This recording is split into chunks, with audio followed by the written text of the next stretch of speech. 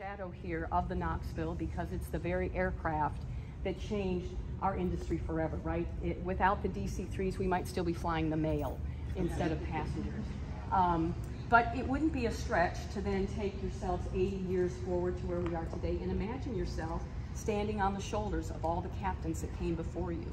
In fact, if you look down, you'll see you're standing on the bricks of names of people that spent their entire careers working to help make this airline great, and now it's your turn to do that.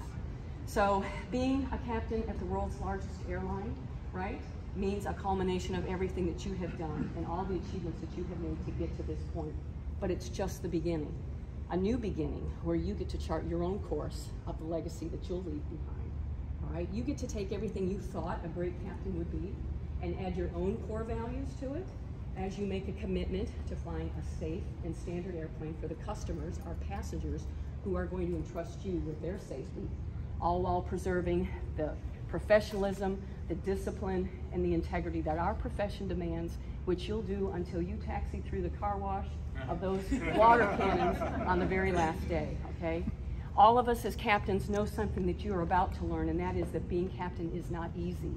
Every time you put the uniform on and you get in the flight deck, you become the mayor of a small city, all right? The buck is gonna stop with you.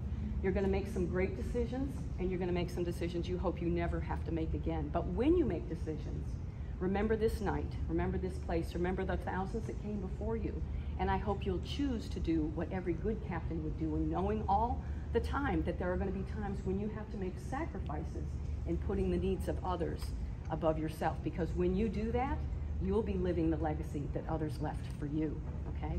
The beauty of PLM is that you get to be here and learn of all the people that are behind you, all the resources, all the people that would never leave you out on the skinny branches, okay? We are there for you. We want you to be successful. Your success is our success. So let's drink a toast to our newest captains, to the great captains you'll be, and the legacies you will leave. Here, here. Now, if we could have our flight leaders come up and congratulate our new captains before we go to dinner. Congratulations.